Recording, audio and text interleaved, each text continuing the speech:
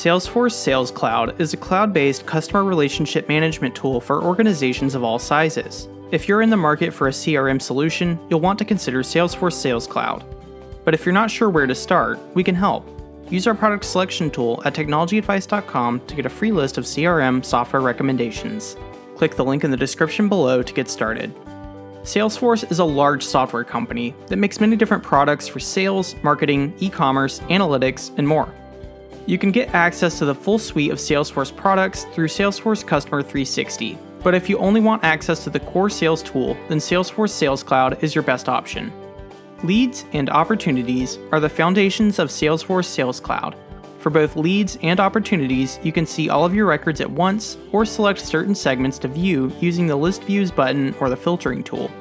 You can also see leads and opportunities in different views, such as table, Kanban, or split view.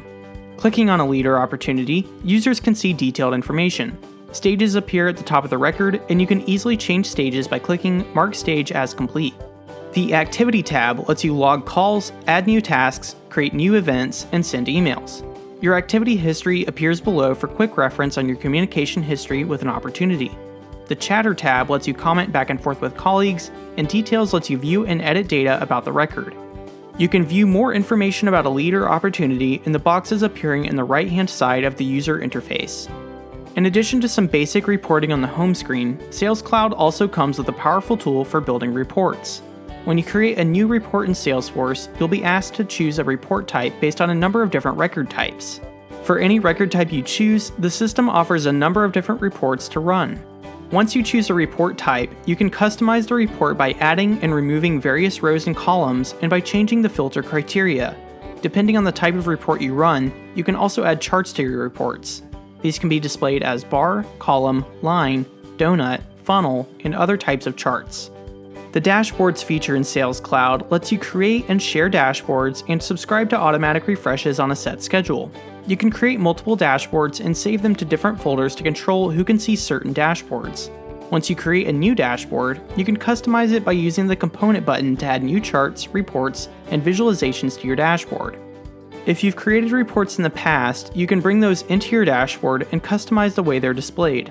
When you're finished building your dashboard, save it to a publicly visible folder to give your colleagues access to view it, or save to a private folder so only you can see it. As time goes on, you can manually refresh your dashboard to see the most up-to-date information, or you can subscribe to automatically refresh the dashboard and receive new results by email on a certain cadence. While Sales Cloud isn't a stand-in for a project management or a task management software system, it does offer a basic feature for task management. This feature is good for keeping track of to-dos following interactions with a contact. Tasks can be one-time or recurring, and you can designate them as related to certain contacts and accounts. Each task gets a name, an assignee, a due date, a priority, and a status.